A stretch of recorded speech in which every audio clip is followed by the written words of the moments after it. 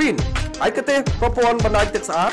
ស៊ីហ្វុងបំបត្តិក្លិននិងការពារសត្វល្អិតចិនបញ្ជាទិញផលិតផលកសិកម្មពីកម្ពុជាចំនួន6ប្រភេទបាទតើប្រភេទអីខ្លះសូមឲ្យកសិកររបស់យើងមេត្តាតាមដាននៅព័ត៌មាននេះឲ្យបានស៊ីជម្រៅបន្តិចហើយនាំគ្នាអាចងាករកនៅផលរបរទាំងអស់នេះដែលចិនកំពុងតែបញ្ជាទិញពីកម្ពុជាផលិតផលកសិកម្មចំនួន6ប្រភេទរបស់កម្ពុជាត្រូវបានជ្រើសរើសជាមុខទំនិញអាទិភាពសម្រាប់នាំចេញទៅកាន់ទីផ្សារប្រទេសចិននាឆ្នាំខាងមុខបាទអញ្ចឹងនៅឆ្នាំ2020គឺចាប់ដើមទិញហើយបាទចិនចាប់ដើមទិញនៅប្រភេទ6មុខហ្នឹង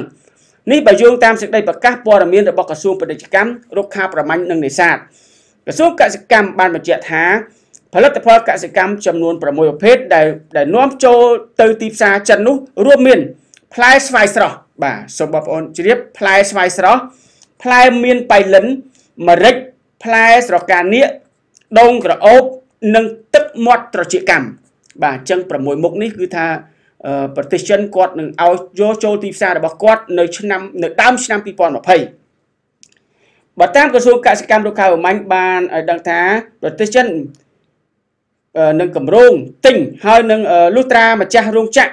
និងកសិដ្ឋានត្រូវកែច្នៃវេចខ្ចប់ផលិតផលកសិកម្មរួមទាំងបំពេញលក្ខខណ្ឌអនាម័យនិងបទដ្ឋានសុវត្ថិភាពម្ហូបអាហារដែលមានចែងក្នុងច្បាប់របស់ប្រទេសចិនជាមុនសិនបាទអញ្ចឹងបានន័យថាការនាំទៅប្រទេសរបស់គេគឺយើងត្រូវតែវេចខ្ចប់ហើយនឹងជាពិសេសគឺពាក់ព័ន្ធនឹងអនាម័យតែម្ដងបាទគឺថាវេចខ្ចប់ឲ្យបានស្អាតអនាម័យល្អគឺប្រទេសចិននឹងយកទាំងអស់ដោយថាมันអាចធ្វើអ្វីដោយខូចគុណភាពបានទេបាទយោងតាមសេចក្តីប្រកាសរបស់ក្រសួងព័ត៌មានក្រសួងកសិកម្មចុះថ្ងៃទី28ខែកក្កដាបានសរសេរថាអាជ្ញាធរពាក់ព័ន្ធនៃប្រទេសទាំងពីរនឹងចរចាគ្នាអំពីលក្ខខណ្ឌតម្រូវឲ្យអនាម័យសម្រាប់ផលិតផលនីមួយៗរួមមានការចុះពិនិត្យនិងការវាយតម្លៃទៅតាមបណ្ដាកសិដ្ឋាននិងទីតាំងកែច្នៃវេចខ្ចប់ដោយផ្ទាល់អគ្គនាយកដ្ឋានកសិកម្មបានអំពាវនាវដល់ម្ចាស់រោងចក្រកែច្នៃនិងម្ចាស់កសិដ្ឋានទាំងអស់ដែលមានបំណងចង់នាំចេញផលិតផលខាងលើទៅប្រទេសចិននោះត្រូវសុំចុះបញ្ជីនៅនាយកដ្ឋានការពារដំណាំអនាម័យដើម្បីឲ្យអគ្គនាយកដ្ឋានកសិកម្មចាត់មន្ត្រីជំនាញចុះត្រួតពិនិត្យនិងបណ្ដុះបណ្ដាលតម្រូវតាមបច្ចេកទេសជូនតាមជាក់ស្ដែងក្នុងការធានាអនាម័យតាមលក្ខណៈរបស់ប្រទេសចិនបាទកន្លងមកចិនក៏បានបញ្ជាទិញចេកអំបូងលឿងពីកម្ពុជាដែរដោយមានក្រុមហ៊ុនចំនួន6ជាអ្នកផ្គត់ផ្គង់ទីផ្សារក្នុងនោះមានក្រុមហ៊ុន Longmed ដែលទទួលបានសិទ្ធិពីរដ្ឋាភិបាលកម្ពុជានិងចិនបាននាំចេកអំបូងលឿងជាង100តោនចូលទៅទីផ្សារចិនហើយក្នុងត្រីមាសទី1នៃជំហានដំបូងអញ្ចឹងយើងបាននាំចូលទៅប្រទេសចិនចេកអំបូងមុនហើយគឺថាឥឡូវនេះបាន6មុខទៀតគឺយើងមានលទ្ធភាពច្រើនអញ្ចឹងសូមឲ្យម្ចាស់កសិដ្ឋានម្ចាស់កសិផលទាំងអស់ត្រូវធ្វើយ៉ាងណាក្នុងការវេចខ្ចប់និងអនាម័យបើយើងវេចខ្ចប់មិនបានត្រឹមត្រូវហើយអនាម័យអត់មានគឺក៏គេមិនទិញរបស់យើងដែរធ្វើអ្វីក៏ដោយវាសំខាន់ទៅលើអនាម័យនិងការវេចខ្ចប់បាទអញ្ចឹងនេះគឺជាព័ត៌មានមួយដែលល្អសម្រាប់អ្នកផលិតអ្វីផ្សេងដែលថាដូចជាដាំមៀនដាំដូងក្អូបផ្លែសកានាគម្រេចនិងមានបៃលិនហើយនឹងស្វាយស្រស់បាទអញ្ចឹងឃើញថាក្រុមហ៊ុនមុងរទ្ធីអីក៏មានដែរបាទស្វាយអីក៏ដាំបានល្អណាស់បាទហើយជាពិសេសម្រេចរបស់យើងបងសូមបងប្អូននៅខេត្តកពតខេត្តអីបន្តការដាំឡើងវិញទៅហើយជាពិសេសនៅសកានាគផ្លែសកានាគនឹងច្រើននៅខេត្តណាលោកដាំដឹងទេដឹងខាងណាបាត់ដំបងក៏មានដែរនេះបាទហើយដូងក្អូបបាទដូងក្អូបជាពិសេសដូងក្អូបគឺថាល្អណាស់សំខាន់បងប្អូនចេះកែច្នៃវេចខ្ចប់គឺថាគេនឹងទិញឥឡូវនេះគេបាននិយាយជាមួយខាងក្រសួងកសិកម្មយើងហើយក្រសួងកសិកម្មគាត់បានសន្យាចុះទៅដល់ទីតាំងដើម្បីណែនាំឲ្យបងប្អូនធ្វើយ៉ាងណាការវេចខ្ចប់និងអនាម័យបាទអញ្ចឹងសង្ឃឹមថាអ្នកមានបំណងនាំផលិតផលទាំង6មុខនេះទៅប្រទេសចិននឹងខិតខំប្រឹងប្រែងធ្វើយ៉ាងណាដើម្បីប្រកួតប្រជែងទីផ្សារនាំចូលទៅប្រទេសចិនបាទ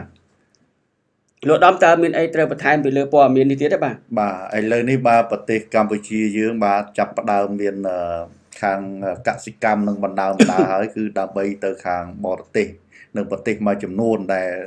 គេចង់បានរុក្ខជាតិនិងផលអនុផលដំណាំផ្លែឈើបាទគឺថាយកទៅប្រទេសគេបាទហើយដូចជាស្វាយដូចជាសកានាគនិងដូងក្អូបអីនេះបាទគឺថា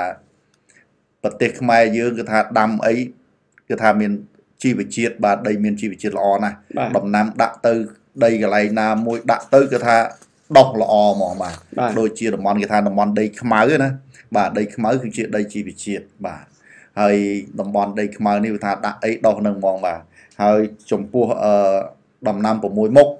ដែលយកពីស្រុកខ្មែរទៅដែលចិនចុះអីចុះអនុសារណៈអញ្ចឹងបងចុះកិច្ចសន្យាជាមួយនឹងក្រសួងកសិកម្មគេក្រសួងពាណិជ្ជកម្មក្រសួងកសិកម្មនិងរុក្ខាប្រមាញ់បាទដែលបានធ្វើនឹងចុះអនុសារណៈមួយគ្នាបាទគឺថាយកអនុផលរុក្ខជាតិផ្លែឈើនិងពីប្រជាណាចក្រកម្ពុជា6មុខអញ្ចឹងចំពោះកសិករនិងដែលធ្វើកសិកម្មទាំងឡាយបាទហើយចំពោះចការអាមេរិកអីមិនបាច់ភ័យព្រួយទេខាងដោយខាងមណ្ឌលគិរីរតនគិរីហើយនឹងខាងមេមត់បាទបើថាទៅខាងមេមត់ប្រហែលជាមានចការអាមេរិកច្រើនណាស់ឲ្យទៅជួលទឹកដីមេមត់ផ្លុកឲ្យទៅតាមមួយខ្សែនឹងទៅតាមព្រំដែនកន្លែងណាឃើញចការអាមេរិកទេបងបាទពងការមុនបាទគឺថានយោបាយខាងកសិកម្មហ្នឹងគឺថាឲ្យដាំអាមេរិកច្រើនណាស់បាទហើយអរគុណបាទអរគុណណាស់សម្រាប់កម្ពុជាយើងហើយចំពោះអ្នកធ្វើកសិផលនិងកសិកម្មដោយថាមានដំណាំ6មុខនេះបាទខំខិតខំធ្វើទៅទៀតកុំព្រួយបារម្ភបាទមានក្រសួងកសិកម្មនិងរុក្ខាប្រមាញ់បាទគាត់អ្នកទទួលខុសត្រូវលើកសិផលទាំងឡាយនេះបាទហើយជាពិសេសសូមលើកទឹកចិត្តដល់អ្នកចិញ្ចឹមទាកម្មបាទគាត់ត្រូវការទឹកមាត់ទាកម្មនឹងច្រើនណាស់ហើយសូមឲ្យអ្នកខេត្តកំពង់ស្ពឺបាទព្រោះអ្នកខេត្តកំពង់ស្ពឺសម្បូរណាស់ស្វាយបាទយើងឃើញនៅចំការម្នាក់អ្នកខ្លះមានរាប់រយហិកតានោះដាំសិតតែស្វាយអញ្ចឹងសង្ឃឹមចោះហើយនឹងយើងធ្វើយ៉ាងណាចេះវិចខ្ចប់កែច្នៃឲ្យមានអនាម័យកុំឲ្យមានមុខខាំឬក៏សត្វឥតខាំអីអាហ្នឹងគេមិនអាចយកទេគេយកតែផ្លែណាដែលល្អសម្រាប់នាំចេញបាទហើយនៅជាពិសេសផ្លែសកានេះក៏យ៉ាងដូចគ្នាបាទសូមបន្តដាំទៅព្រោះថាចិនតានីហើយបាទព្រោះថាប្រទេសចិនគេមានប្រជាជនគេច្រើនណាស់បាទសូម្បីតែនិយាយរួមមួយខេត្តឬរបស់យើងទៅដល់ទៅហូបនៅប្រទេសគេអត់បានមួយស្រុករបស់គេផងបាទព្រោះប្រជាជនគេច្រើនហើយគេត្រូវការហូបច្រើនអញ្ចឹងយើងទេដែលប្រជាជនតិចបាទអញ្ចឹងយើងនាំនេះខំដាំដុះទៅដើម្បីឆ្លើយតបទៅនឹងការចង់បានរបស់ប្រទេសចិនបាទ